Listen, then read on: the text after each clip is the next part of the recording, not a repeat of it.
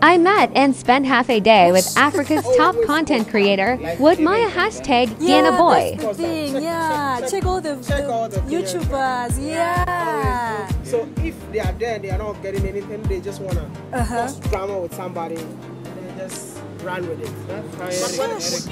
Yeah. Oh, what a day spent with Wode and his team. There he is, and one of his camera guys.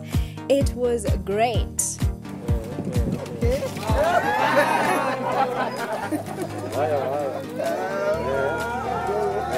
So as we kept moving in the CBD, we met these two young men actually who have created an earth moving machine that's operated manually, and it collects rubbish or sand or quarry for construction or building, and then this thing is operated manually, and then it throws the rubbish or sand or whatever it is inside the rubbish can, as you can see, rubbish truck, as you can see right there. Everybody was just mesmerized. People were looking, even Wode and Mike right over there were like, this is great, Africans are talented. I'm like, yes, we are talented, it's not a shock. But anyway, upon talking to them and just chatting and asking and finding out what's next after creating this, what was the purpose of creating it, the guy was like, no, we have a dream of actually building a car, a moving car that a human being can sit in and drive.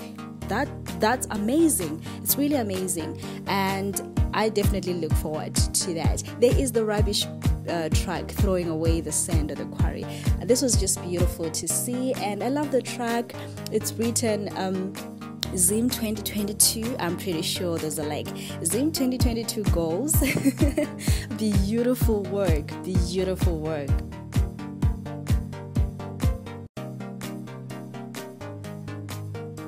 Oh my gosh, what a day spent.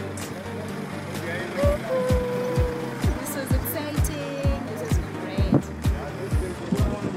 So after filming in the CBD, we headed straight up Airport Road for some sculpture viewing and lunch. It was the best lunch I ever had. Yeah. No, you know what? These things are expensive. Sometimes you can't afford it. Like this one, it's really so. It's beautiful, right? Yeah. This one on the table. Yeah.